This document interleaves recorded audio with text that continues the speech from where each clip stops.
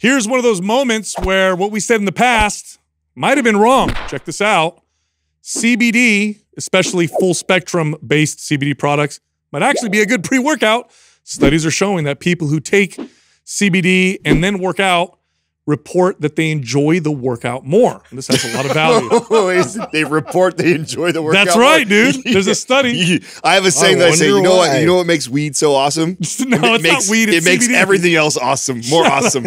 So No, even your workouts are it's better. an actual study. It's more fun. It says, listen, the title of the study is Effects of Cannabidiol. Remember, cannabidiol. Hey, brought to you by Granddaddy Purple. No, dude. who funded the study? Okay, we got to correct this. CBD is non-psychoactive, so it's not like weed. You're not going to get high or whatever. But in other words, you take it and you don't get all like you smoked a joint, and it's legal, right? Hemp CBD. Yes. It's totally legal. We work with a company called Ned. Right. You could buy this in all 50 states. Right. Full spectrum hemp. Sorry, I know I'm messing your commercial up. No problem. So here's what it says, the study. Effects of cannabidiol on exercise physiology and bioenergetics. It's a randomized control pilot trial. And what they found is it increased ratings of pleasure, which then increased performance. So it alters some key physiological and psychological responses to aerobic exercise without impairing performance. Now, why is this valuable? Well, I mean, if you can enjoy the workout more and create better associations with exercise, you're probably more likely to do it. So this may have some value for people who just hate working out. So we're correcting ourselves? Yes, because we always, remember when CBD got all big and everybody's like, take it as a pre-workout. You're like, you're stupid. Well, I mean, I guess when we were speculating about it, I was like, it might be great in a setting where I'm doing like mobility or something. Or aerobic. Parasympathetic, but yeah, aerobic for sure. Like that was like one of those things. So, okay, there was a study that actually came out a long time ago, or at least it's been a while, 4 or 5 years, where they talked about even weed, THC, and actually the pros of that for like ultra marathon runners and things like that. So I already knew that for that. I'm not a fan of it for weight training, although just CBD may not be bad. Now, here's why, I think. Here's why none of us are fans of something like that for weight training. I think it has more to do with the fact that we love the feeling of I like weights ramping anyway. up, too. I just like the feel. I don't need to take anything to make me enjoy it. I already love it. I do hate cardio, though. Right. So that may be where it's valuable. Maybe we use Ned and then we go running or something like that. Maybe we'll start to enjoy. I have to take a lot of Ned to make that. I mean, do you think that's the main mechanism that makes people feel? It's just that it's an overall mood improving 100%. compound. 100%. Therefore, it just improves. One of the #1 reasons why somebody will fatigue or stop, it has more to do, or has some to do, I should say, with their subjective feeling of pain and tolerance. People think that their bodies give out because their bodies give out. The truth is most people don't know how to push themselves to that point because they just can't tolerate the pain. They can't tolerate the challenge. So if you can create subjective, or enhance, I should say, subjective feelings of enjoyment and pleasure, people are going to work out harder or work out more often. Experience is going to be Now, the truth enjoyable. is, anecdotally, we've been working with Ned now. How long have we been with Ned, Adam? 5 years. 5 years. Yeah. Okay. I've gotten, I mean, countless messages from people who are like, hey, I know you guys recommend this for inflammation, stress. I love taking it before I work out. Feels great. We've never promoted it as a pre-workout just because it's like, whatever. We don't like to necessarily promote things that way.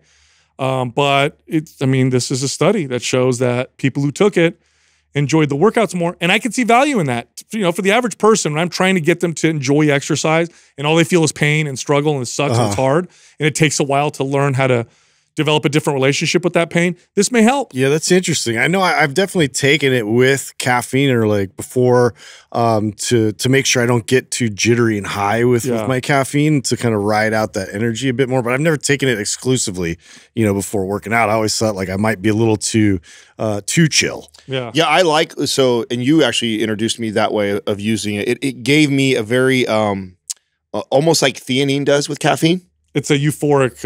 You do feel good. Yeah, I mean, is that fair to like explain it that way? It felt like that when you got me using theanine with my caffeine. I really like that combination. Similarly, I like the CBD with the caffeine like that. It kind of mitigates the jittery kind of. And for me, it enhances the feeling. I mean, full disclosure, I use it. I don't use hemp oil as a pre-workout, but I do often use it as a work like create, write, come up with ideas for the podcast or the show, or if I'm reading or researching and I want to have more insight, then sometimes I'll use it.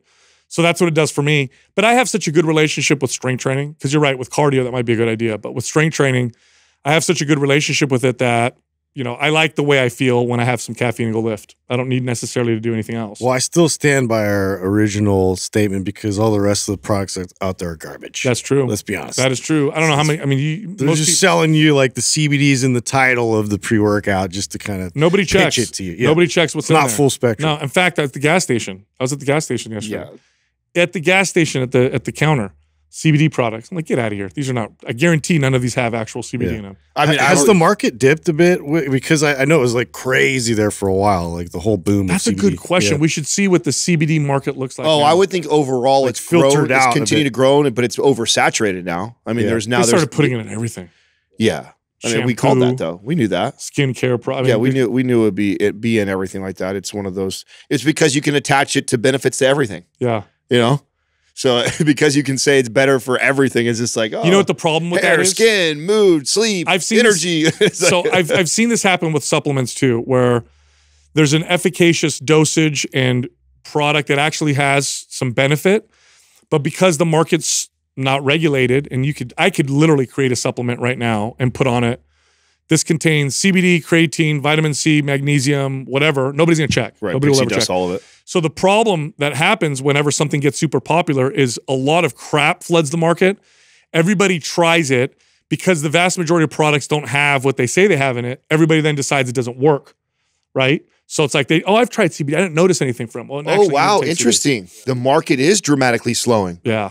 Talking about cutting. Okay, so it says CBD pioneer Charlotte's Web said in November earnings call that stores were cutting back on shelf space, leading total cannabidiol distribution points to decline about 20% from the previous year. It felt like that, but I wasn't sure. Yeah, that was the trend. Now on the flip side, Ned, when we started with them versus now, they are way bigger. Well, I mean, I think they keep innovating with new products, though, too. I think that's what it is, though. I think it's that you had a lot of crap. Yeah, the cream is going to rise to the top. Yep. And you know what? Probably, since, I mean, we can continue to speculate. I don't know for sure. But probably what has a lot to do with that is if you have a market that exploded that fast and more than 50% of them are charlatans and pixie dust and garbage, that you're going to turn off a lot of first-time users thinking like, this is shit, and then not going away. So everybody races in because they hear and read all the articles. Half of the people that are getting good stuff maybe continue using. The other half that get bullshit and get sold trash go like, oh, this is not worth it. Well, that article right there, Doug, you were just on one. It said the CBD market was projected to be by 2028 $47 billion. Oh. So that's big. Wow. Yeah, that's big time. And I think that's worldwide. I don't know, Doug. You don't want to disconnect it from the TV. You know, because I've talked about since we've worked with the evolution, working with Ned, as far as I love all their products, and I have nothing negative to say about any of them. I've actually enjoyed all of them. But the Mellow is what has become my staple. Incidentally, the one without CBD. That's the one, magnesium product. Right. So that has been amazing. But recently, I've been using edibles. I normally smoke. You guys know that's how I normally consume cannabis, but I've been trying to limit that, and I came off a while ago. And then when I started back up again, I said, instead of smoking, I'm going to try edibles, even though I'm never a huge. And what I don't like about edibles, again, it's harder for me to gauge, and then sometimes I get really higher than I want to be from them. And what I noticed was what I started doing, and it made a difference. This is like the last week, so I had no idea we were going to go here or nothing. I have also like very high CBD, and I remember you always telling me like I should keep a 1-to-1 ratio. Yeah. So if I have an edible, and these are normal. It's not netted. This is normal, like, you know, cannabis club dispensary type edibles that have THC and CBD. You know, we're talking about like 10 milligram doses or like that. Sometimes when I get different edibles, when I hit 10 milligrams, sometimes 10 feels like 20 to me, and sometimes 10 feels like 5. And when they feel like too much, I feel really high, and it disrupts my sleep. Yeah. But what I noticed was when that feeling comes on, I've trained myself. I have pure CBD with the Ned stuff. So I go get, or the full spectrum, which has got no THC. I take that, balances it, and then I can sleep. Yeah. So I don't know how to explain what's happening there. It does have a balancing effect. It also reduces, so this is for THC users, CBD with THC reduces the short-term memory loss effects that THC definitely creates. So using THC regularly, you'll get short-term memory loss. Using it with CBD mitigates it. Okay, so here's a secret. This is a fact. If you use THC, now that we're on that topic, and you get too much THC, you want to know what you could take that'll like take it way down? Ibuprofen. Oh, really? Because of inflammation? Look it up, Doug. Look up ibuprofen and THC, or ibuprofen and cannabis. So I'm going to do that. So if you're like, oh my God, I'm paranoid too much, drop like 600 milligrams of ibuprofen. So I'm going to do that paired with the full spectrum and see what happens, because I've already teased in and out the full spectrum, and I notice a dramatic difference. Because again, I've been doing these edible things and it's hit and miss. Also, if I'm on an empty stomach or not, like all that stuff makes a difference. Yeah. What brand of edible, and they're close when they say 5 or 10 milligrams, but they're not all precise, and it does matter what's going on in my digestive system and stuff like that. So, and I've teased this out enough times now where I go over and I use the full spectrum with when I get too high, and it balances me out, and then I'm like, oh, maybe I just. And did you know you can also increase the strength of THC by, I believe, eating papaya enzyme with it. It increases the amount of THC that'll get circulating in your system. You want to increase it more? Well, you guys know me. I get dorky. I mean, if you really want to increase it, you don't eat. Yeah, well, yeah. Yeah, you don't. If you don't, to me, that's one of the most dramatic differences on the strength of feeling THC is empty stomach versus fed. Now you know that eat and it cuts it in half. The THC converts. There's two different types of THC. When you eat it, it converts to something different versus when you inhale metabolize it. Yeah, it turns it a different. That's why some people are like edible people and other people are smoke people. Yeah, smoke. I'll be more paranoid the other way. I way rather smoke. I'm trying to be, because I know that eating is much healthier for me to go that way. So I'm trying to be more the edible guy. It's a different high. It lasts longer than I like sometimes. I get more anxiety from smoking. I think it's mainly because of the coughing and stuff. Like, yeah, because like then it has this weird effect too, where like the anxiety will come up a little bit, and then it's like I pay too much attention to my breathing, and then I'm like sitting there just like breathe. What a terrible feeling! It's awful. It's got to be the word. I already found the study, Doug. If you couldn't find it, yeah, I found it. I just don't understand it. Okay, just to be honest here. Yeah, but it shows that it reduces some of the effects. Is that the ibuprofen that you're talking about? Yeah. That's interesting. I didn't know. Yeah, I read that a long time ago. Kind of interesting. All right. And by the way, I was just going to say, another article or study says that CBD demand is actually going up.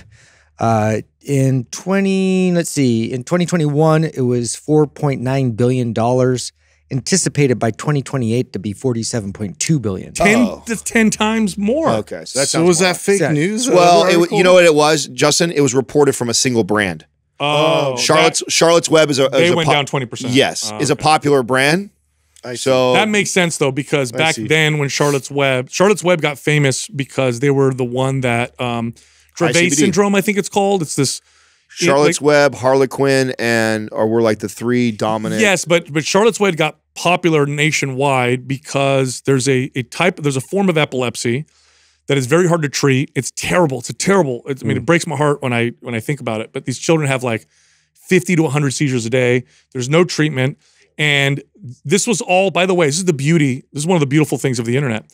At the time, there was no treatment. There were no drugs, nothing you could do. You'd basically watch your child deteriorate and eventually develop brain damage. Well, parents were on forums talking to each other, trying to figure out what the hell's going on. And some people were reporting, hey, CBD really makes a difference with my seizures. So there was I think it's in Colorado, they grew this strain called Charlotte's Web. CBD strain. And it attracted all these parents with these children. And they started using it, and they started finding that their kids stopped having seizures. This is what drove the research, and this is what created the now medication for this type of epilepsy. Well, Courtney was a pediatric nurse, and during that time where they were finding out all that information, like they actually had some of that strain locked up like in the hospital, but like it wasn't like promoted, advertised, anything, but like they would ask the parent if they were comfortable. And sometimes, and this is back when it was like a lot more taboo because it smelled and everything too. And like the aroma was in the hospital, and she would go like get it and give it to the parents, and like, but they were like providing it because it was so effective. Yes. It was like amazing. It's called Dravet syndrome or Dravet syndrome. That's what it is. So yeah. So, but it's crazy because there was no answer, and these parents found out themselves through the internet, working together. Yeah. And then what they did is the government fast tracked the development of a CBD based medication for this. This was the company. I can't remember. I invested in them and eventually made a great return on it because I was reading about this.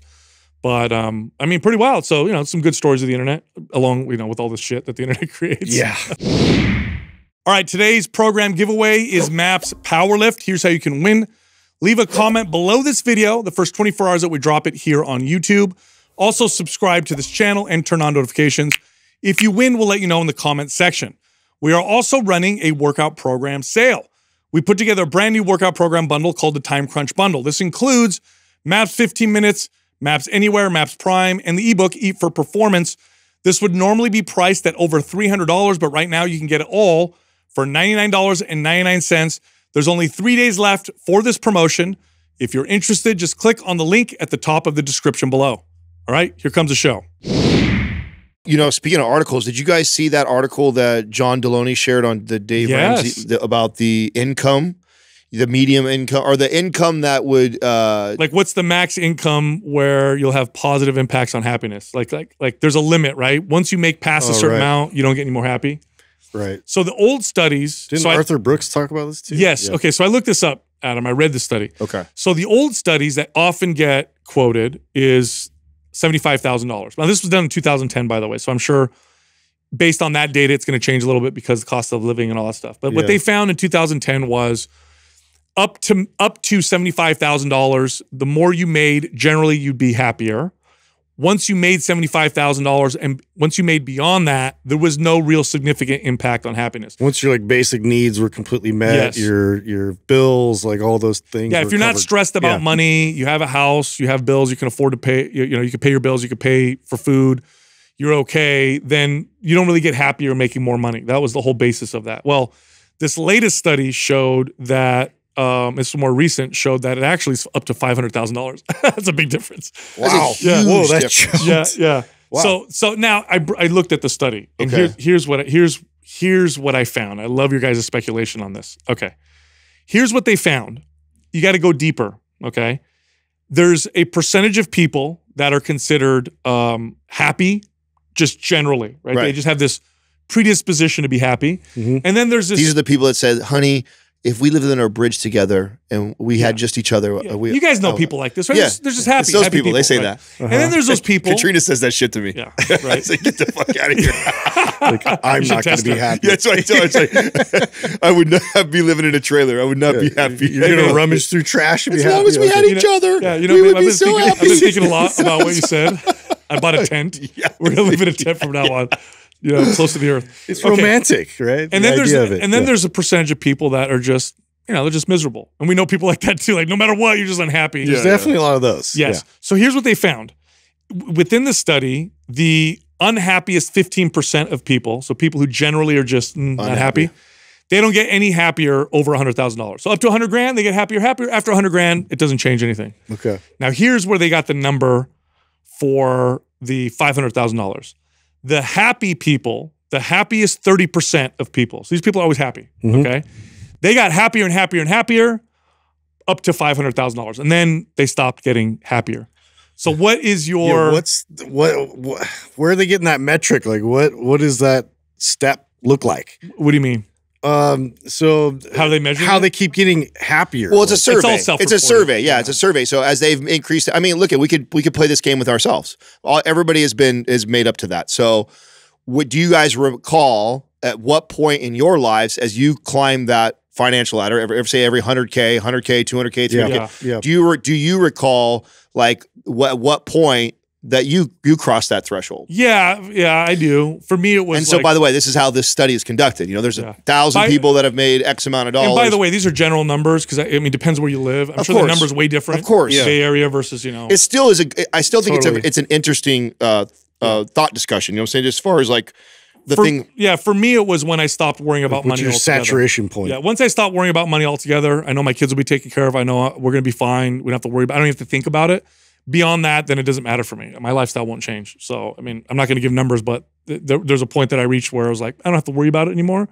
So, and anything beyond that, it's not going to really change much for me. You know, for me, it was less about the dollar amount I was making every year. It was actually more about how I had set up like financial security for myself as far as passive income, retirement, and my if I were to die, same thing. That made a bigger impact than the actual dollar amount that I was making. Because I mean, it's been well over 10 years where I crossed over that threshold, and when I crossed over that threshold, I'd say I was happy, but I still wasn't content. I still wanted more. But why I wanted more, you weren't feeling secure. I wasn't feeling secure. Yeah. Once I felt secure that if I left, if something tragic happened to me, that my family would be okay, or if something tragic happened and I lost the current job that was making that income, would I feel still okay? Like no urgency. Oh my God, I got to get a job tomorrow because I have all these crazy bills. Yeah. Once that feeling had went away, it actually didn't matter if it was 250, 500. It didn't matter. That was actually the main thing was, can I build up enough passive income and a safety net and retirement, all that stuff. By the way, that's an equation with two sides. Earnings and spending. Yes. People think it's just earnings. No, spending's very important too. You can increase your earnings, but you can also bring down your spending. Spending is not just very important. It is everything. Yeah. It is 95% of the equation is the ability to delay gratification and to live significantly below your means. And be happy with what you Which is that last study I brought up, which was from Ramsey's group. By the way, that was the largest study ever done on millionaires. That last one I brought up, where the teachers were number 3. I mean, that just highlights that. Yeah, they don't make a lot of money, but they spend it well. You know what? They went into detail about that, and you know what they talked about? Those 5 professions. So you remember what they were, Doug, by chance? They were engineer, CEO, accountant, CPA, right? And then so these are all people that have jobs where there's structure and systems and things they follow. Like you do this, you follow this, you get this out. They apply it to their spending. That was actually the common theme when you because you look at those 5 professions, it's like that's weird. There's not a doctor in there. There's not this in there. Like day traders, you would think in there. Yeah. It's like these people have these very structured type of careers that you do X, Y, and Z, and this is the outcome. You follow these things. That makes sense. And so they've applied that same philosophy into saving money. All right, so let's go back to the study, right? Happiest 30% of people get happier and happier up to $500,000 a year. My theory is that if you're a happy person, generally speaking, you know where to spend the money to bring value for yourself. If you're that kind of person and you give that kind of person more money, they know what brings them joy. They know what brings them happiness. And so they're like, oh, $100,000, oh, $200,000, oh, I don't. You've I know created the formula and the discipline. I don't agree with that. That's what I think. I don't agree with that. What do you think? And the reason why I don't agree with that is because I think they are totally separate. Not that that can't be true. So I don't disagree that that can't be true, what you're saying. It's that those are 2 different disciplines. Well, what's the relationship? Like there's people who like I mean I would think this. I'm a person who I shoveling shit. I was happy. I loved my job. I loved every job I ever did. You know how shitty it was, or what time I had to get up, or how hard it was, or how little I made. I've loved everything that I did. So I would think I'm in that category. But it wasn't until my late 20s, early 30s did I get good discipline around money. So you know I would be far more wealthy than I am today had I had those disciplines already in place, you know, 15 years ago. Do you think then the correlation is that the 30% of happiest people also simultaneously have, because the correlation is happiest people get more happiness up to $500,000. So are you saying that's because they have better spending habits? I mean, I think that that's part of the process, right? So as you make more money, I think in turn you have to build better habits. So here's why I don't think they're trying to make a correlation between them. I don't think there is. That's the correlation they found. Right. So that's what but it's not causation, right? So I don't think that it's directly connected. Well, here's what I think. If I can think right now to people I know in my life that are just the miserable people, and if I think about the people that I know in my life that are just the happy people, and if I gave them both $100,000, I know for a fact the happy people that I know would really enjoy that $100,000. And I know the really shitty, miserable people I give $100,000 to, it wouldn't do anything for them. Yeah. The way they would spend it and use it, it wouldn't give them any value. That's why I think the way I think. I think that's where the that saying like more money, more problems. Like I just think that if you don't build that discipline and you understand like how to grow the money or how to like put yourself in a position where you could step away and you're going to be fine, be taken care, you know, you're going to be taken care of and like have that investment like kind of waiting there for you.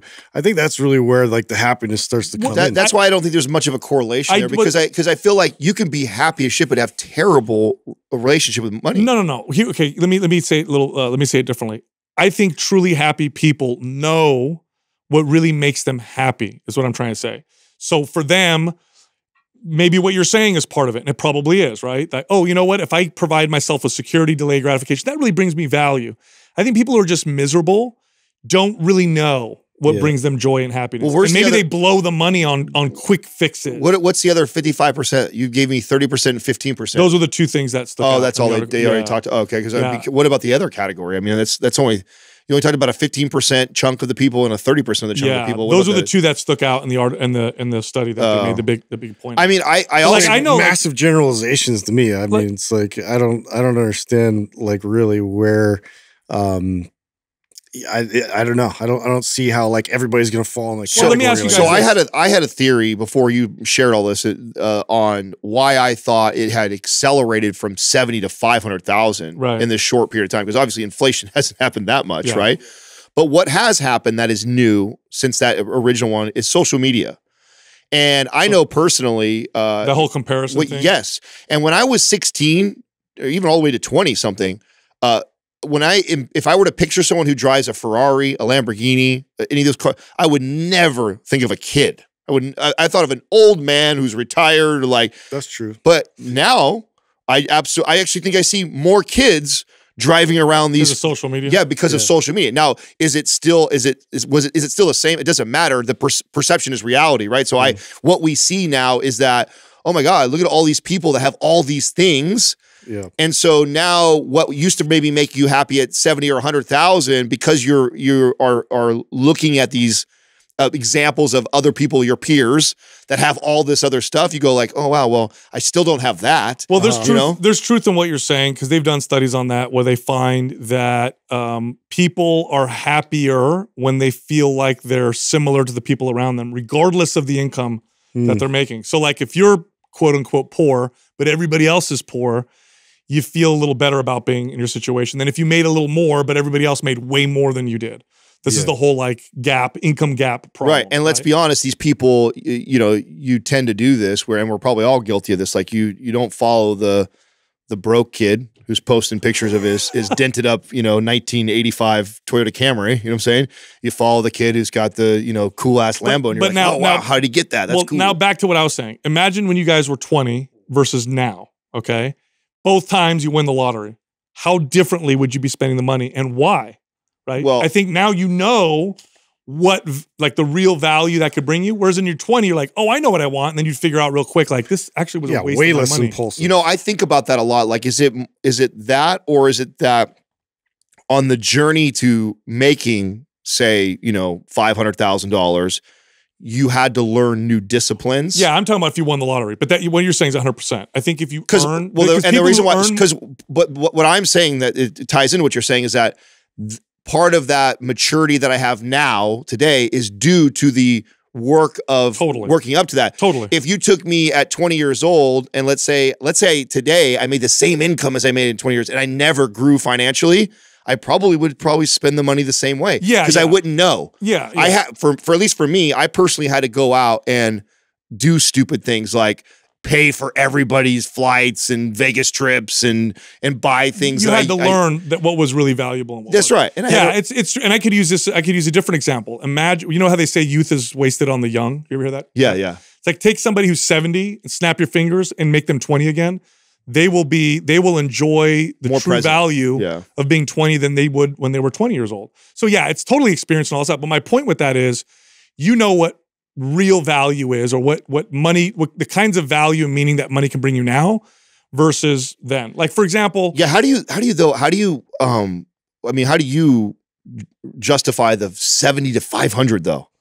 That's my guess. Because your point makes, I don't disagree. That's my guess. I think that happy people just see how they quantify that. Yeah, like if I took okay, I'll use the example I'm thinking of specific people. I don't want to say their names, but I'm thinking of specific people. Like I know people in my life that are just happy, and there's people in my life that are just miserable. The happy person, if I gave them $100 grand, I know where they would spend it. They would spend it on bettering themselves, education, classes, and travel. The person I know who's miserable, if I gave them that money, would spend it on partying, things, buying things, cars, clothes, designer stuff. And studies will show quite clearly that experiences and personal growth, when you spend money on those things, you gain a ton of value. When you buy things, you don't get much value at all. Well, that supports the other thing that I've heard that I think is really, I think I've heard Ramsey talk about this, where it's like money doesn't change you. It just makes you more of what you already are. Kind of like when we talk about steroids, like like steroids, like everyone's like, oh, you get asshole ever since you just steroids. Like, no, you were an asshole before. You're just a bigger asshole now. You know what I'm saying? It just enhances whatever that is. The money is the same way too. It's like if you have poor habits around money, if you were a prick before, if you were stingy before, if you were frivolous before, and you just have lots more of it, it's just an exaggeration of that. It just makes you more of the same thing. More fuel to feed off of. Yeah, totally. I got to tell you guys about a study that I love. Studies that are ridiculous, where you read the study, and you go, "Oh, really? You need to do a study on this?" But anyway, they did a study on men and women's brains. On fMRI machines. So fMRI is called functional resonance imaging. I don't know what the N stands. Magnetic resonance imaging. So they could see in real time how the brain, blood flow is affecting the brain, what is technically being activated and what isn't. And they took men and women and they showed them pictures of infants. And they said, let's see how men and women's brains react to looking at pictures of infants. What's the difference? Yeah. What's the similarities? What's the difference? We just, like, women get flooded with oxytocin and all the chemicals. Well, with women, feelings. More the parts of the brain associated with empathy, caring, understanding lit up more than the men's brains. Now, why this is a ridiculous study is because there's lots of wisdom. Like, this is like one of those things that we don't like to say because it sounds, oh, the genders or whatever. Like, we've known this for thousands of years. Every culture has talked about this. That women are definitely primed to be more that way than men. I mean, this is why if a person abandons their kid— the bonding is the most important thing in the very beginning. That's it. Look, if a person abandons a kid, nine out of 10 times it's a dad. It's a man. Women almost never do that. That's why if you hear about a mom who left their kids, everybody's like, oh my God, it's the craziest thing ever.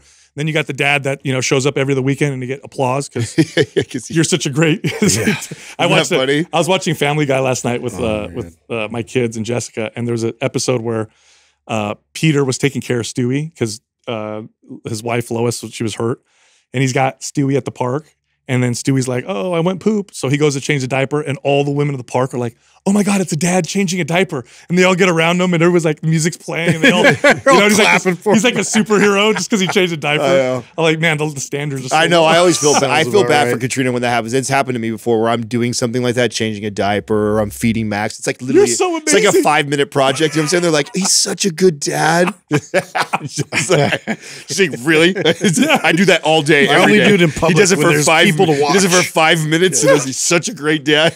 It's true. But I mean, we're wired fundamentally different. Now, so what lights up for the guy? So I imagine protective. It's just similar. Just those parts of the brain. I could pull up the study. Those parts of the brain just don't light up as much.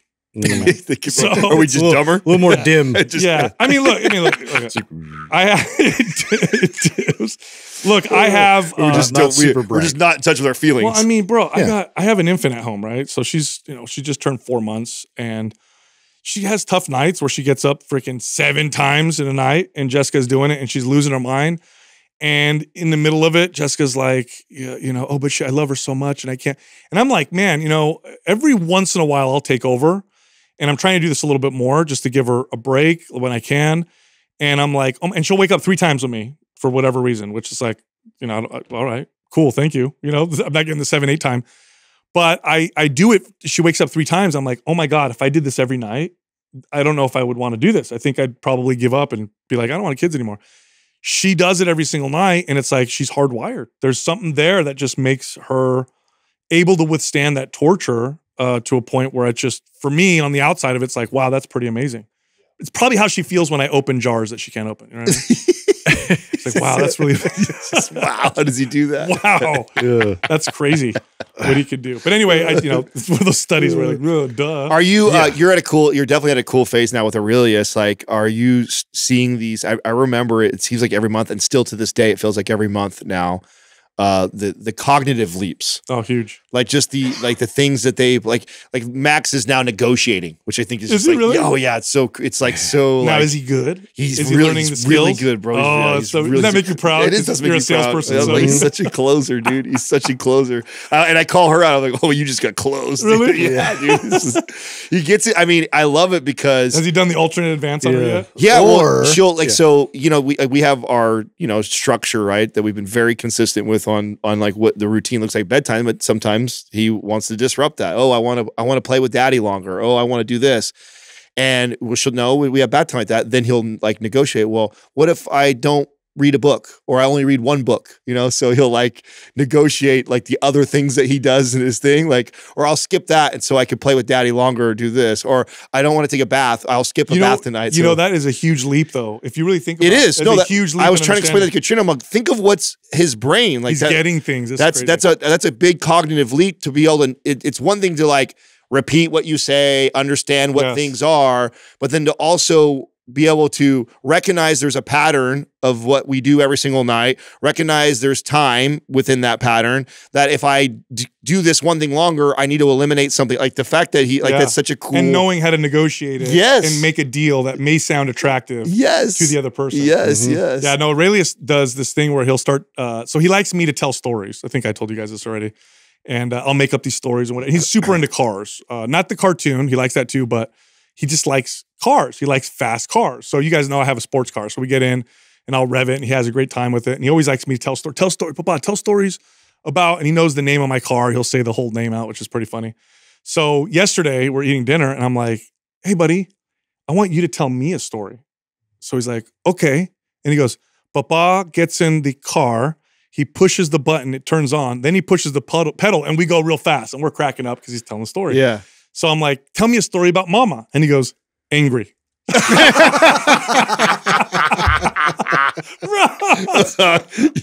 like fumes coming out. Mic drop. Jessica was right there, you know what I mean? Yeah. She heard that. I was like, oh my God, that's all I said was angry.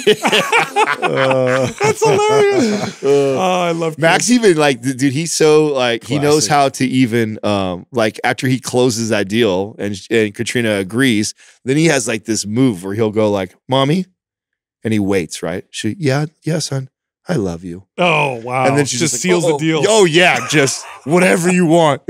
Like, dude, I saw this kid knows what he's doing right now. Yeah, it's funny. It's funny to watch after. Kids are great because they're so honest. Like, they'll just say some crazy shit to somebody and just be like, I remember my oldest, he would just tell people like you have bad breath, or whatever. Like, stop, don't say that. You know how face smells. You know how I told you guys how I do like the stories, and I'm like way more elaborate than Katrina is. Like he will.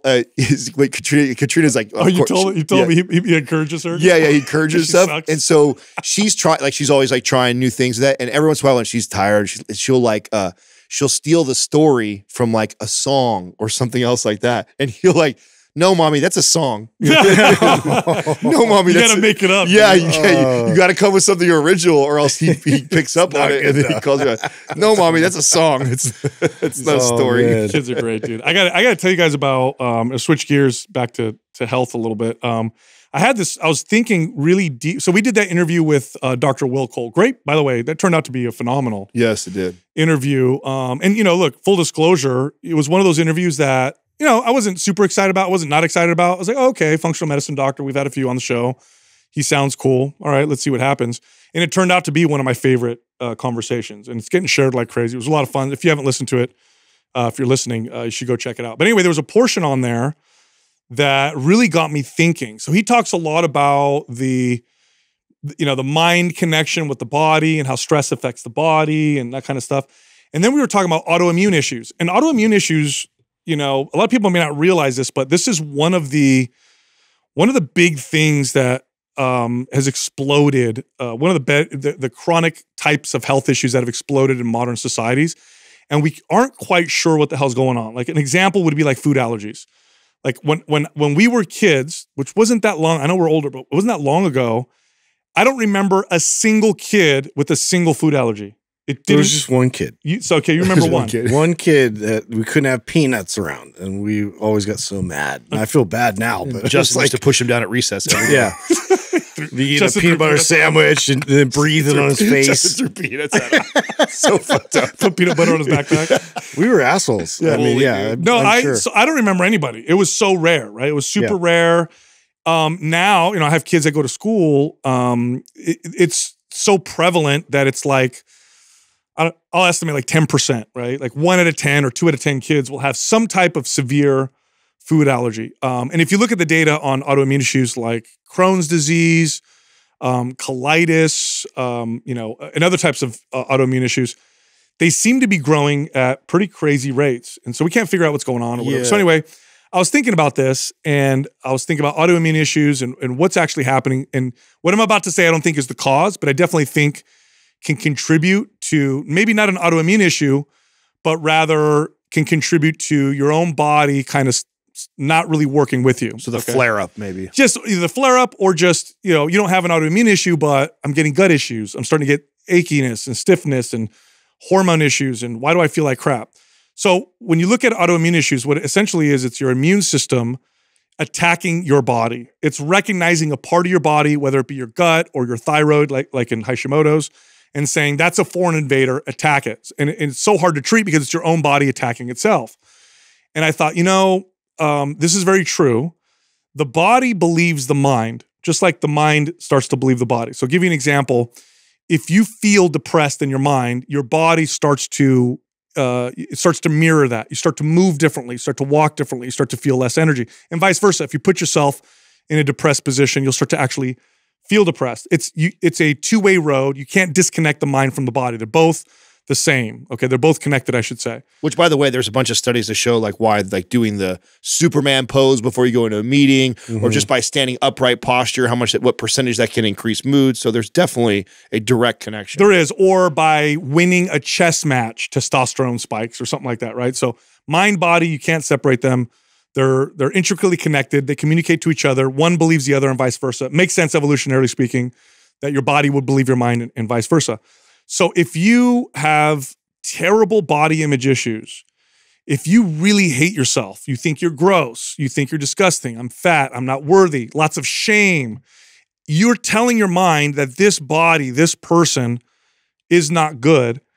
Could that eventually, or could that trigger manifest an immune response to where you're more likely to develop gut issues, you're more likely to develop inflammation, you're more likely to develop situations where you just feel like crap because your body and your immune system in particular believes the mind and says this is a foreign invader. Now, also too, I mean, how much do you think a factor of having these diagnoses of available in the lexicon in terms of like people's knowledge of like, oh, maybe it's, I have this. Maybe you have celiac, or maybe you have, and like they're throwing these symptoms your way, and you're like, oh, I can identify with this symptom, and now all of a sudden you're believing these, and then all of a sudden it becomes part of what you think is happening. Isn't that what happened when WebMD got really popular? Didn't that happen to as a population? Well, these contagions are actually, I think, if I'm not mistaken, anorexia. Anorexia was quite rare until it became, I think some celebrities talked about it in the 70s, I want to say. And then it became like a phenomena among girls. It's like they call it like a social contagion. Maybe Doug can look up anorexia social contagion, or it might be bulimia. And you can see stuff like this where all of a sudden you have people identifying with a particular mental disorder or issue because other people have this issue or talk about. Yeah, this I wonder, because I mean, I'm sure there's like physically there's your body's reacting to certain foods. I feel like maybe it accelerates because of the numbers. It accelerated so much that now you have some kind of a rationale and reasoning behind it. I'll give you an example. You take a vegan who's a vegan because they vehemently believe in the welfare of animals. Like, don't kill animals, don't eat animals. Okay, and let's say you fed them. You secretly trick them into eating red meat. Red meat, will not have a negative effect on your blood sugar levels or your insulin. Okay, it's fat, protein. It's not going to have an effect on your body. But let's say you give that to a vegan, they eat it, and then you tell them, haha, we tricked you. You just ate some meat.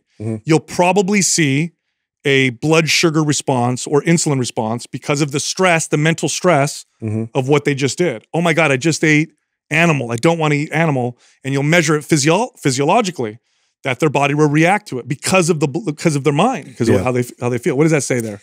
Yeah, so research in the 1980s in female college students first suggested that disordered eating behavior spread through social contagion, demonstrating that binge eating clustered within sororities. So it does sound like bulimia in particular is a social contagion. Yeah. So, and by the way, these social contagions tend to proliferate more in young women than men because young women are more, they're more sensitive to, just to society in general. They're very good at reading. I wonder what was before bulimia, and I wonder if this is a common trend. And it's just different things that manifest. Yeah, there's theories around lots of different things with that. But my whole point with this is, if you're hating yourself, if you're constantly hating yourself, hating your body, and you can't figure out why the hell your body won't respond, why do I feel like crap? Maybe try actively thinking differently. And it may not feel normal or natural to you because that's not your normal practice, but practice saying things and thinking things and finding ways to think of yourself better. And over time, you're probably going to notice some, and it's not woo-woo. It's not woo-woo. Again, the body believes the mind. So it makes sense that this would, have an impact. We had Dr. Roy von Togma, I forget his last name, but about cancer. Yeah, and just the way that he would present diagnosis to patients and try way more optimistic. Yeah, optimistic, and just have a more of a positive take in terms of treatment, and we're going to really see the success of this versus the doom and gloom, go all the way to, have them sort of prepare them for the worst case scenario in death, and saw a lot better result in the positive direction. Well, your wife was a nurse for a long time and she worked pediatric, right? Yeah. Have you ever asked her about how children react to surgery versus adults having the same surgery? Oh yeah. The kids are they don't know they're supposed to hurt. No, they don't get know. Up and move around. Yeah. The adult's I need more pain. Yeah, she's trying to keep them on the bed from jumping around and ruining their stitches or whatever. And it's just kids don't have that intuitively until it's projected from their parents. I really feel like that. I just talked recently how Max went through this crazy throwing up spell. And from the very beginning, we never freaked out about him puking. And I swear to God, that's why he's you're right, nonchalant. He carries the bowl around, throws up, apologizes, wipes his mouth, goes back to doing his thing. Doesn't even think it's a big deal because we never made a big deal about it. You're right. So, yeah. 100%. We did the wrong thing with Aurelius was sick. And a couple times we kind of freaked out because it was middle of the night or whatever. And 100%, it scared him to now where he's a little worried, about, what's going to happen. So 100%, especially with children, they learn how they're supposed to react and how they're supposed to feel and regulate through their parents or through their caretakers. Yeah. So yeah, we messed up on that. Anyway, Adam, I want to talk about Park City, Utah. Yeah. Our location there.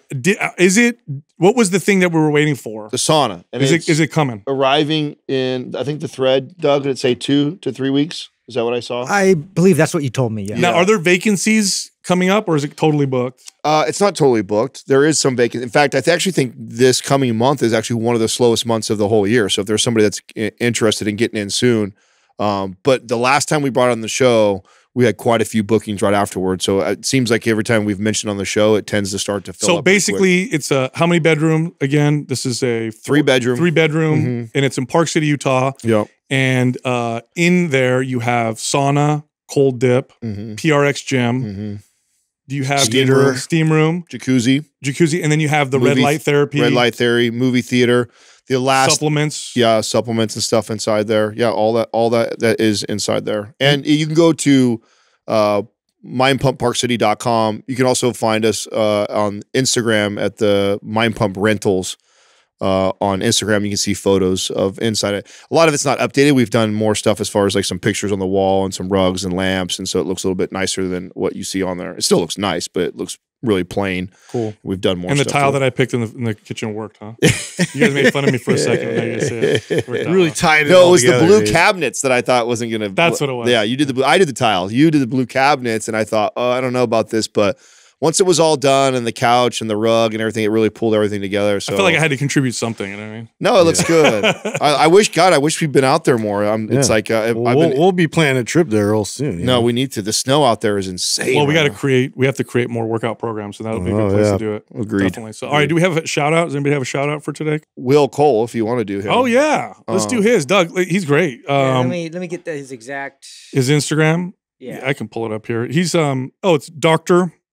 Will Cole. So Dr. Will Cole, Cole, functional medicine practitioner. He's most known for working with celebrities like Gwyneth Paltrow, but very smart guy, and he communicates very well and effectively. So if you're into wellness and health, go check this guy out on Instagram, Dr. Will Cole. All right, check this out. Organifi is a company that produces and makes plant-based supplements that improve performance, health, help with muscle building and fat loss. They have superfood blends that make it easy and enjoyable to add more variety and nutrition to your day as well. Great products, all plant-based, and of course, all organic. Go check them out. Go to Organifi.com. That's ORGANIFI.com/MindPump. Use the code MindPump. Get 20% off any of their products. All right, here comes the rest of the show. Our first caller is Kaylin from Canada. Kaylin, how can we help you? Hey guys, thank you guys so much for answering my question. I am super nervous, so I'm probably going to just read my question. But my question is about the rest periods, specifically the prescribed rest periods during anabolic. So I'm following anabolic right now. I'll give you a little bit of background about why I'm asking this question without making it sound like a bunch of excuses. I'm a mom to 3 little kids. They're from 2 to 8. And I work out exclusively at home. That being said, most of the time when I'm working out, I have kids around who may be jumping in and out of workouts with me or who need parenting kind of in between workouts. I have a 2-year-old who has her own little set of 2-pound dumbbells and likes to try to copy everything I'm doing, which I appreciate, but it's also hard to lift heavy things with little kids kind of in and around my feet. And then my older boys are 5 and 8, and I'm usually breaking up a wrestling match at some point during my workout. Sounds about right. Yeah. I also work full time, and I solo parent 2 to 3 weeks every month because my husband works out of town. So I've done the wake up early in the mornings before the kids get up before, and I found I just got way too burnt out doing that, and I just never prioritized sleep. As a former athlete who probably overtrained for many, many years, after listening to you guys, I've kind of learned how to prioritize rest and the importance of rest and recovery. So at this point, I'm hoping to not have to kind of get back to the 5 a.m. workout before work and before getting kids up and ready for school. So I guess my question is, how crucial is it to follow the rest periods? How might my progress be affected by taking extra rest? And is there maybe a more appropriate rep range that would be more forgiving for kind of sporadic rest periods during a workout? Yeah, I knew where you were going with this question, and I was smiling as you're going through it because it's cool to hear and picture you with your kids while you're working out. Here's the deal. No. It's not that big of a deal whatsoever. And in fact, the splitting hair difference of being that meticulous about your rest periods doesn't even come close to trumping the relationship you're building with exercise with your children. Yeah. Mm-hmm. That is a million times more valuable, what you are doing with your kids and allowing them to interact with you and see you doing that.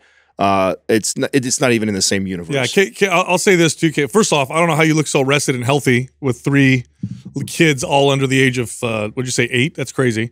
Good for you. So here's the deal: you'll get better results if you split up your workout throughout the day. By the way, ready for this? Most people would get better results that way. So it's not just because you're limited. In fact, taking a workout and doing it throughout the entire day would probably give most people better strength and muscle gains. Now, where you would maybe see a sacrifice is in endurance. Because you're not training with shorter rest periods, you may lose a little bit of muscle stamina, but who cares? Unless you're competing at something. If your goal is to be fit, healthy, sculpted, good metabolism. I mean, it's not that big of a difference. But when it comes to strength and muscle, you'll actually build more muscle and be stronger by allowing yourself to break up your workouts. So it's not like you're sacrificing something. In fact, I've recommended this to people who don't have kids, who are not in your circumstance, and I'll say, hey, do you have access to a gym all day? Try breaking your workout up into 3 or 4 blocks, work out throughout the whole day and see what happens. And they all come back and report better results. So yeah, don't worry about the rest periods. If they interrupt you and you got to stop for 10 minutes and go back to it, or stop and then eat lunch and whatever, put the kids down, go do the rest of the workout, you're not just fine, you'll get better results that way. Yeah, I'm actually, I mean, when I have clients that are concerned about rest periods, usually it's that they don't want to rest, right? And they want to just keep powering out and get through the workouts when, in fact, it sort of defeats the purpose of when we're trying to focus on strength and building muscle. So in terms of that and like breaking it up in chunks, it's really not going to have that big of an impact on you. But what Sal said, in terms of having those short blocks, like it's actually going to benefit you more, even to just go in that direction. So I think that you're in a great place. Yeah, I'll tell you what, if I had the ability to do that, I would actually work out that way. I would take my hour workout and do like 3 20-minute workouts, and I'd get better. I've experimented with that myself. Katrina loves that now. We did that while she was pregnant and when we first had Max, and she's just continued it on. She doesn't need to do that anymore. He's in school all day. She likes it. And she still prefers to kind of like, she opens up our garage door and she's like got the laptop out and she's half working. She goes, does some sets, cleans some house stuff, comes back, does some more sets. Courtney does the same. And it's like, you'll take that 1 compound lift, you'll focus just on that, leave, come back, do the next one. So it's like, you can totally chunk it out like that, no problem. Yeah, and I mean, the reason why I don't do that anymore is it's inconvenient for me, but for someone like you, it's more convenient. So it's actually the better of both. So, and I want to communicate that because you're not compromising your progress. If anything, you're going to see better progress that way. So go ahead, let it be broken up. Do the whole workout throughout the whole day. It's not going to, not only will it not make a big difference, it'll actually probably give you better results. Awesome. Because yeah, sometimes on like a Saturday morning, a foundational workout could take me all morning. Like I get up, and anytime I try to get up before the kids, it's like they have a spidey sense and they just wake up extra early that day because they know I'm also awake. And yeah, like for the mental health benefits, I try to do it when they're not around or sleeping, but then it's always that balance between rest and getting sleep. And yeah, having them join me, like I said, I kind of hate at the same time. Here's one thing I'll say though, is if it starts to stretch out over like 3-4 hours, it's okay to have some food or some calories in between, because what you don't want to do is go, like skip meals because I got to finish my workout, because that'll start to become a problem. So I've experimented with this where I'll do like 5 to 6 sets every other hour all day long. So I'll take a Saturday and just do every other hour. I'll do like 5 or 6 sets. But I'll make sure to eat a small meal in between most of those workouts, because if I don't, then I'll start to notice detrimental effects. So that's the other part of it. By the way, we have somebody that has been in our programs who does this phenomenally. She posts on her page all the time videos of her working out with their kids in the background. I don't know what her page is called. Grace? Yeah, Grace Barga. Yeah. So you can look her up. I don't know what her Instagram is. It might be just her name, Grace Barga. But she's been in some of our programs, phenomenal shape, fitness. I think she's got 3 kids too. And she does the same thing. She just breaks it up throughout the day. She's in Maps Anywhere, yeah. Awesome. Thank you guys so much. I appreciate it. I heard you guys in a friend introduced me to you guys at a bachelorette party weekend, actually, and we've been kind of geeking out over Mind Pump since then. So I've gone back and listened to a lot of the older episodes, and there was an episode where you were talking about using a timing, like a stopwatch, to make sure you're getting kind of the appropriate rest, which kind of made me think of whether or not I was doing myself a disservice, but I appreciate kind of all the input. No, it's a good question, and it does make a difference. It's one of my favorite ways to get somebody who's in a plateau to kind of break that plateau. But that's not the novelty aspect of it. Yeah, but where you're at and in your priority, I mean, you're fine. You're gonna be just fine, and we're talking about a splitting hair difference. Yeah, think of it this way too. I'm sure that there's the occasional, oh my God, I have an hour to myself, type of stuff. In that case, go ahead and see if you can power through the workout and work a little bit on the strength and stamina. So I'm sure that occasion will probably pop up a couple times or a few times a month, in which case then you'll get the benefit of the novelty, right? The fact that it's different. But otherwise, you're totally fine. Awesome. Thank you guys so much. Yeah, no problem. Makes me feel a lot better. No problem. Thanks for calling in. All right. Yeah. See ya. All right. Bye-bye.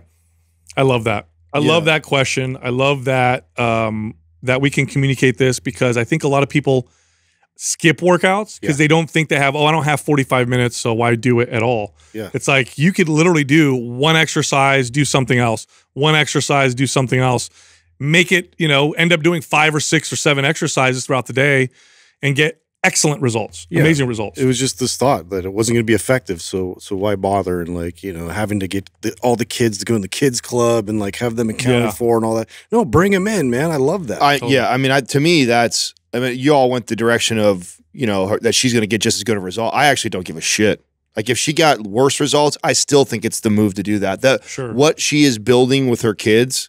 Her kids interacting with her while she's working out is the single most powerful thing that she can do to allow that to bleed into their life organically. Oh yeah, and they just see it. They're around it, modeling it. Yes, modeling that, and so she could get up at 5 o'clock in the morning and her kids never see her work out, and she gets a more optimal workout potentially. But to me, hell, that doesn't. I'd rather have a suboptimal workout and allow my kids to interact and see what I'm doing, so that they then want to emulate it later on, then try and schedule it where I'm away from them so much just because I selfishly want to make a little bit more gains. Yeah, well, here's the deal. The reason why I didn't say, because that's true. What you said is 100% true. The reason why I don't say that is because she's a mom of 3 little kids. She works full time. Her husband's gone for 2 weeks or whatever. Yeah. The last thing she wants to hear is about how she can be a better. She's trying to find time to herself. I get it, dude. So I'm not going to say that. But no, I don't.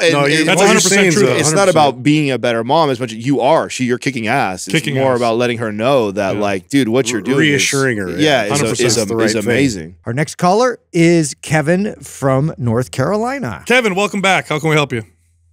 Hey guys. Yeah. Hey, I want to start out first of all, just by thanking you guys so much for all the content you put out. You guys were absolutely instrumental in me becoming a personal trainer and a nutrition coach. And I've learned a ton from you guys, listening to you guys consistently, and still do to this day. So thanks for all the content you guys put out. Thanks, man. Right on. All right, guys, I got a question here. I hear you talking about the benefits of mini cuts during a bulk phase. And I had a couple questions about programming these. Number one is, how aggressive should these mini cuts be? I mean, are these just modest calorie reductions, or are we not messing around? And number two, what's the best strategy for coming out of these cuts and returning to a bulk? Is it best to reverse slowly out of these, or we just kind of pick back up where we were in the bulk? What does that look like? Are you using it just to interrupt a bulk? Is that what you're asking? Let's say I have somebody who ultimately wants to put 20 pounds of muscle on, and we've been on a bulk, let's say for 6 to 12 weeks, and it's like you hear us talk about the mini cut in there. Is that what we're talking about? That's exactly it. Yep. Kind of a break from that bulk, or, maybe somebody that's kind of noticing getting a little fluffy and would like to just knock a little of that out before they get back onto the fluff. Yeah. Back onto the bulk. How much the cut is as far as the reduction of calories really matters where they're at, right? So if I have somebody who's at 4,000 calories maintenance, or that's what their bulk is. Let's say their bulk is 4,000, their maintenance is 3,500. I could run them at a 3,000 or 2,800 calorie cut for say a week, or even 3 to 4 days. Really low, and then right back to the bulk. So, and you can go right back. You don't need to reverse out of that, because we are, and you could be extreme, by the way. And I've done that with clients. If I have a client who has a very robust, healthy metabolism, they eat a lot of calories. I've done before where we go 4 or 5 days, really low calorie, 4 or 5 days of really low calorie, interrupting somebody who has a healthy metabolism who eats 4,000 calories. It's not extreme. No. It's in fact probably really good for them to do something like that. Have you ever seen Walter Longo's research on the fasting mimicking diet, where you eat 500 calories a day for a week? So research some of his stuff. He's got some great information around the fasting mimicking diet where you eat 500 calories. I have done that before, where I've got somebody who eats 4,000 calories, but for 1 week, I cut back either all of their training or reduce it and go okay, we're just going to super low calorie, and then I'm going to boom, right back the other direction again. So there's not this blueprint of exactly how many calories it looks like, but I would say it's a week or less. The shorter the time frame, the more extreme I'll go with calories. The longer the time frame, the less extreme I'll go. Here's how I like to base it, Kevin, is I'll judge the cut on whether or not they're hungry. The goal is for them to be hungry. That's the goal. Yep. So if I cut their calories and like, oh, I feel good. All right, we didn't cut enough. The idea with the mini cut is to more than all the other reasons, because there's spur the appetite. That's it. There's lots of reasons I could, like, oh, okay, we're trying to minimize fat gain and improve the sensitivity to protein and blah, blah, blah. It's all minor. The psychological aspect is the most important. And so I just cut the calories till they're hungry, because I want them hungry. I want them to come out of this 3-day, 4-day, 5-day cut wanting to get back on the bulk. That's 99% of the reason why I use it. I use mini cuts. Is to get them to feel good about going back on the bulk. Because once you've been bulking for a while, it's like you're force feeding yourself and you just get bored and I don't want to eat this much. So the number is based on how they feel. Are you hungry? No, I'm not. Cut more. Right. Oh my God, I'm starving. Cool. Right. We're going to stay here for a couple of days and go put you back on the bulk. And there's no need to reverse out of it slowly. You just jump back into the bulk. Got it. So when you say mini cut, you guys mean mini. You're talking, I hear you say 3-4 days, maybe a week. But you're not doing like a 2-week or 3-week. Not for right? somebody you're in, you're out. No, not when it's an interrupter. That's why I asked when we first started this question is like, are we talking about somebody who is like wanting to bulk, need to build, and we're just trying to interrupt it? If you're somebody who's like actually more in the, like they're looking for longevity and health, they're not trying to gain 20 pounds of muscle, they just want to stay fit and lean, and we've been on a bulk for say 12 weeks. Oh, well, then you could definitely do a little mini cut for 3-4 weeks. Yeah. Because it's a different goal, right? But if someone is like, and the cut's going to be less aggressive. That's right. Yeah. So now we're not looking to make you super hungry. We're just looking to make you feel good.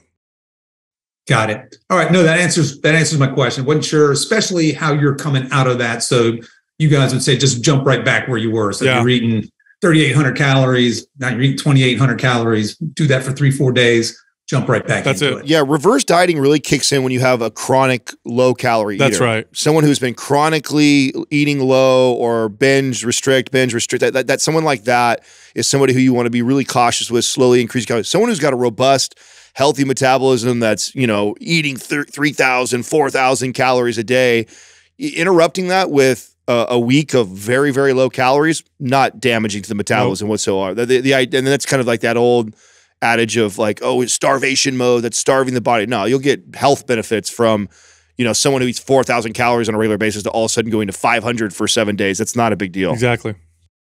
Cool. All right. No, that answers my question. You got it, man. Thanks, Kevin. All right, guys. Thanks for taking my call. Keep up the great work. No problem. All right. Actually, a great question. He always has great questions. Yeah, he does. Well, he's he coaches people. He works with people. So he understands. Like, he's going to get the questions that are the most, the most valid, the ones that people are probably wondering. He's one of my favorite guys in the NCI group because I feel like he really takes advantage of all the opportunity with all of us that he gets to see in the coaching thing with the free stuff that we provide here. Like, I love that. That was like the part of the idea of all this is like trying to promote these trainers to utilize all this stuff to better their businesses. And so he's done an incredible job of watching his journey. But again, just to reiterate, the idea is to feel hungry. That's the main purpose of that interrupting. It's a good, simple way to cut. So like whatever you need to cut to feel hungry again, that's where you need to go. Yeah. Our next caller is Gilbert from California. Gilbert, what's happening? How can we help you? Hey, how's it going, guys? Happy to be here on the show. It's kind of crazy. Surreal staring at you guys right now.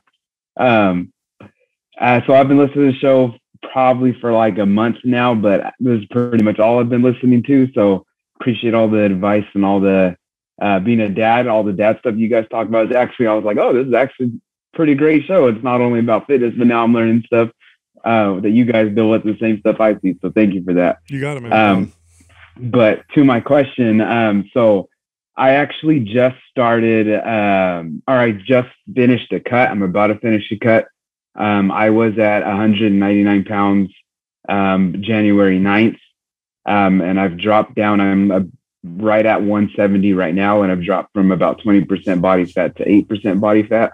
And this is like the most successful cut I've had. I will say it was on 75 hard, and I know your guys' thoughts on 75 hard, but I'm just about to finish. And so now I'm like, I want to make sure I know where to go next, and I have a plan for it so that I don't end up, going back to older habits. So, right now, I'm training for Spartan. So my plan is to do 6, Spartan races, obstacle course racing. This year I have 3 that are like in the gym, kind of more focused on, gym exercises and then 3 outdoor ones, which I know is a lot of like pulling yourself up and cardio as well. So really my question is, I know a lot of people say you can't do both where you're bulking, weightlifting, which I love to weightlift, and keeping your cardio up. And so like, I know there's a lot of people that say, oh, you can't do one. You can't focus on cardio and your fitness there and keep your weightlifting and bulking at the same time. So really my question is, I don't believe that. And I'm kind of looking for advice on what the best route to go is now if I want to bulk up a little bit, but still maintain my cardio fitness. Yeah, I mean, you can do both. You're just not going to do both as good as you could maximally. If they were your only goal. Like if your only goal was to build muscle, then you would do it more effectively if you didn't simultaneously train for lots of stamina endurance for Spartan races, and vice versa. If your only goal was to improve your performance in your races, you would do better than if you tried to do that plus bulk. But it doesn't sound like you're too extreme with either one, and you kind of want to do a little of both, which is totally fine. So I'll say this, if you're doing 3 to 4 days a week of Spartan type exercise training, 1 to 2 days a week of strength training is not just plenty, but that's gonna be ideal. 3 and 3 is a little too much. So I would go 1 to 2, focus on getting stronger, then 3 to 4, do your Spartan type training. And then here's the other important thing, very important. Make sure you eat adequate calories and protein. That's going to be the limiting factor. For most people with that much activity, they tend to not eat enough to fuel any type of muscle gains. And then it's going to happen slowly, but you'll get a little bit of both. You do know we wrote a program for this, right? I do. It's all laid out, like right up to when you race. Yeah. So we're going to give you MAPS OCR, bro. Yeah. I mean, that's why we wrote this. Awesome. We wrote this specifically for someone like you that wants to build muscle, but then also do well at their Spartan race. So we program everything in there, including the cardio aspect of it, all the types of exercises that are going to favor you in the sport. Like we know, like grip focused strength training in there as well. So yeah, we'll send that to you if you don't have it. Yeah, awesome. I appreciate that. Yeah, and that's kind of where I'm going to. I go to a gym that's like group fitness classes, but now I'm starting to see that like it's not really tailored to what I'm trying to do. It's more so for like beginner intermediate people trying to lose weight. So that helps a lot because that was my other question is like, where do I go now with my fitness or with my workouts? Because I haven't seen a lot of programs dedicated to like just OCR training. No, this is an OCR specific program. We wrote it with a top racer. And so it's well programmed.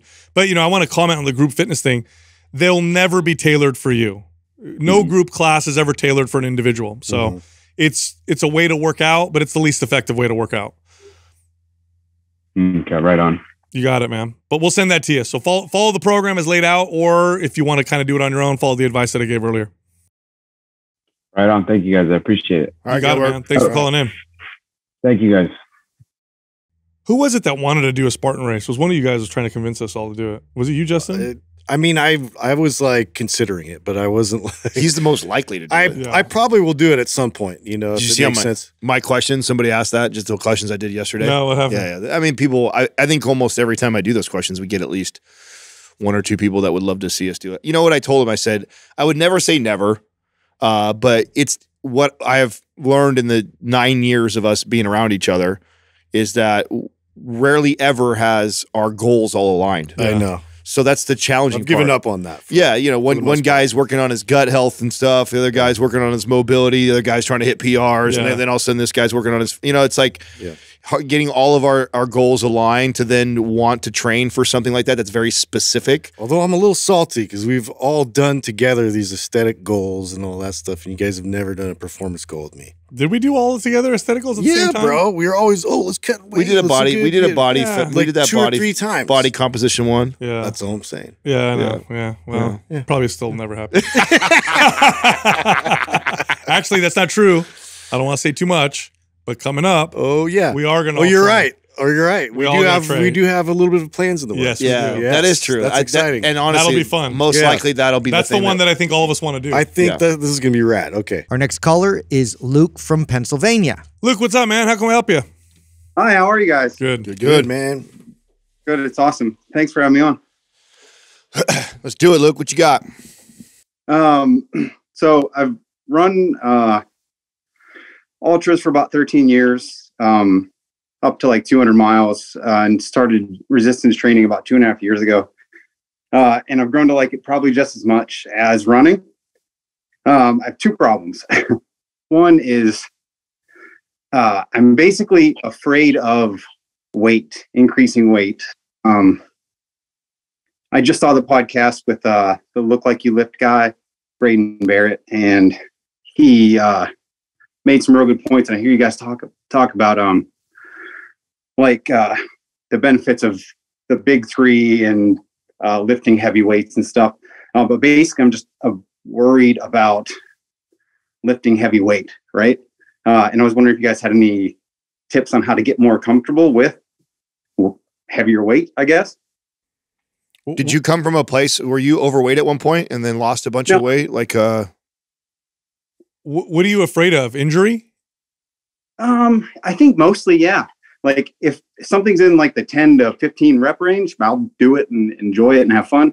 Once it starts to get heavy, I get a lot more uncomfortable. So I tend to skip like the strength training portions of things. Like even with your programs, the strength phase at the beginning, like I would always change the rep range because the 5 rep thing is like difficult for me to, I don't know, like gauge, I guess, almost too. And it's fear of injuries. It sounds like the main thing. Well, look, there's two things. One is you're not maxing out. So if you're training for 3 reps, it's 3 reps with something you could do 5 or 6 reps with. Okay. Oh. So you're not PRing. You don't want to, PRing, you have a high risk of injury. Training within that low rep range with the appropriate intensity, your risk of injury is not much higher than it would be at 10 to 12 reps. Until you get into the super high weights, you're totally fine. So that's number one. Number two is you can go even lighter and just slow the rep down and perfect the form to make it feel heavier. So you don't have to necessarily hit the load that's going to give you, 4 reps at that intensity. You could just make the rep harder so the weight feels heavier and it'll have similar results. And that's how I would start. I would start like that. I would take a weight that I could do 8 reps with, and can I slow it down enough and make it so that it feels heavy at 5 reps? And I would start there to get comfortable with the feeling of that kind of tension.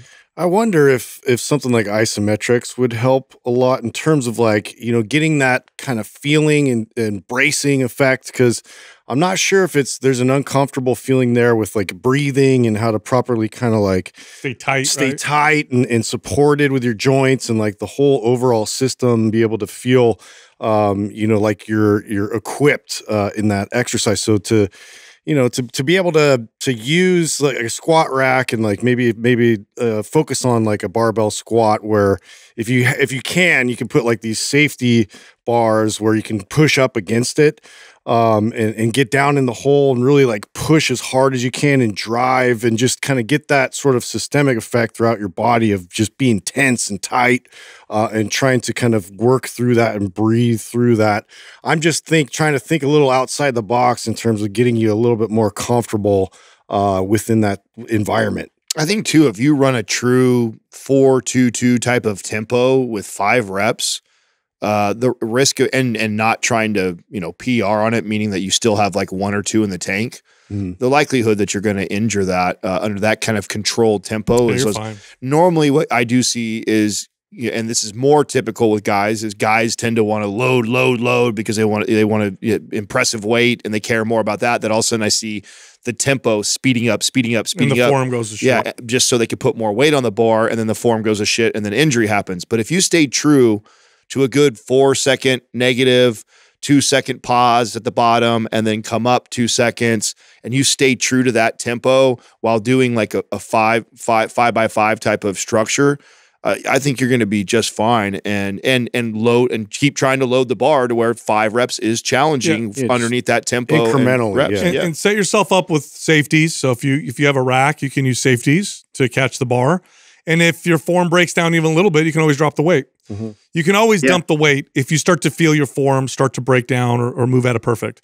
So you'll be totally fine doing that. And practice. I would practice dumping the weight on the safety so you know what it feels like. And then when you get into your set, If you feel yourself shift or your form go off a little bit, just put it down. And by the way, because this is something that you're aware of that you have avoided for so long, the gains will come on. Oh my God. Like crazy if you do this, because your body is... Any effort in this direction is going to pay dividends. Yeah, you're already the endurance guy. You're already the 200 miler. You already... So 15, 20, 30 rep and circuit type training and short rest periods is already what you're great at. And so something like 5x5 with long rest periods, slow tempo, holy shit, your body's going to respond like crazy. Yeah, I'm going to send you MAPS Powerlift because it's literally, I mean, it's all about doing this, and it's all laid out, and the program is quite specific. So I'll send that to you so you have something if you want to follow something specific towards this direction. Oh, that'd be great. Thanks. Yeah, you got it, man. Any other questions? Just the other one is that I sort of have like a training like ADHD, right? Like it's hard for me to stick to a program because I like to do a lot of different things and I enjoy training, right? So it's like my goals constantly shift, but there's like one goal that I always have is like I have 3 sons, 3, 15, 17, and I never want for them to ask me to do something with them and I have to say no. So I love using kettlebells. I like the hypertrophy stuff. I do body weight stuff, but it's in the course of a week, I'll do all that stuff. And I know it's not like efficient or like the most effective thing I can do. So if I was okay with being like a jack of all trades and like a master of none of those things, what does that look like to you guys? Or is it just super inefficient and no. I should listen, the workout you do consistently is going to be the best workout. So is it like going to give you the best ultimate results? No, but because you do it consistently and you love it, yes, it will. So as long as you're not overtraining and you're training appropriately, I mean, what you're doing is totally fine. Now, if you have a specific goal, like I want to hit a new PR in this lift, then you probably have to get a little bit more specific with your programming. I mean, like I said, I'm going to send you a program. And maybe if because it's laid out for you, you might be, more inclined to follow something consistently. But I mean, if you're like a fitness enthusiast, you do this for fun, you enjoy it, you like doing different things, and you haven't hurt yourself, you're not training inappropriately, I'd say keep doing it. I would just caution you to be mindful of your intensity and approach to all those things, right? So if you have this ADHD, you love endurance, you probably could handle a lot of volume and intensity. And so you trained really great that week following MAPS Powerlift, and then you're also wanting to do all this kettlebell stuff and stuff with your kids and that. Like I would never tell you don't do that stuff with your kids. I'd say that trumps everything. So do that stuff with your kids, but then reduce the intensity dramatically. Yeah. Like it should be more like play with your kids with those types of exercises and things like that. Like make sure you don't approach it with the same mindset you do when you go for a 200-mile run. And if you can reduce it down and simplify it. I'm sorry, go. Yeah. So if you can, well, I was just thinking about that because, yeah, I mean, obviously I like that you care to, entertain your children and do those activities with them. I think that's very important. And so to reduce it down and simplify it, like it just focus on one of those core lifts. And treat it as a skill, but yeah, obviously modify your intensity, but at least that way too, you're kind of building and developing that comfort in that direction. So that way, say at some point you do feel inclined to kind of run through an entire program, like you've been building slowly and developing that skill on that direction.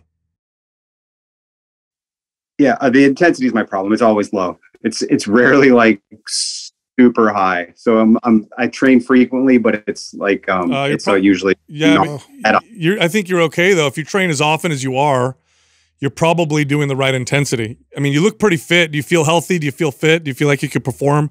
Yeah, like sure. So way better. And if I'm way better since I've started resistance training than just doing the endurance stuff. Listen, I feel over. Listen, if you train a lot, very often, you're supposed to train at low to moderate intensity most of the time. Yeah. So you're probably doing better than you think. Mm-hmm. Okay. Awesome. All right. Well, thanks for calling in, Luke. All right. Thanks, you guys. Thank you very much. You got it, man. You guys are awesome. This guy had forearms in him, huh? Did you see those? Yeah, he was OCR guy for sure. Yeah, no, he looked great. What we should have asked and we didn't ask him, I'm curious to what his squat and deadlift is, because maybe relative to everything that he does and his body stuff, he's actually pretty damn strong. Right. You know, because sometimes you get caught up. You see like everything on Instagram. You're like, oh, this because he does 400, 500. Thing, yeah, maybe the dude's like he's deadlifting 315 or something like that. Maybe he's squatting 225. Or it's a practice thing too. Like I 100% will walk up to a squat bar and fear a set of 20 reps. I will fear it. I will not fear a max rep. A max rep for me is like, let's do this, right? And it's because I do one more than the other. It's a practice thing. Once you practice it, then you get more comfortable with the feeling of like, because, you know, if you get good at sets of 12, 15, 20, it's different than a set of 1, 2, and 3. It's a different, you summon strength differently. You summon the force differently. It's a different mindset. And if you get used to one, the other one is like, it's just out of your league. It's not something you're used to. It gets really challenging. So you just got to practice it. Once you practice it, it feels, it's no longer scary. I don't think I've ever seen a client or even just like a normal gym goer get hurt in a true 4-2-2 tempo. No. It's always somebody who is loading the bar because it's so controlled. And they're just wanting to put more weight on there, and they're in and out of the hole as fast as they can, or they're ripping it off the floor as quick as they can. Somebody who is in a controlled 4-2-2, I have never seen blow something or hurt something. Even if you use a weight that you can't handle because it's slow and controlled enough for you to identify. That's right. I can't handle this. You put the weight down. You're going to be on top of it. That's right. Look, if you like Mind Pump, head over to mindpumpfree.com. Check out all the free stuff that we give our listeners. It's amazing. You can also find all of us on Instagram. Justin is on Instagram at mindpumpjustin. I'm on Instagram at mindpumpdestefano. And Adam is on Instagram at mindpumpadam. Today, we're going to teach you everything you need to know to build a strong, well-developed chest. When I think of weak points and areas that I struggled with developing for a really long time, chest was up there with the it was for me. It was for me for sure. I got more caught up in the weight I could lift versus how I was developing my body. I think it's one of the most challenging muscles to develop for most people because the form and technique.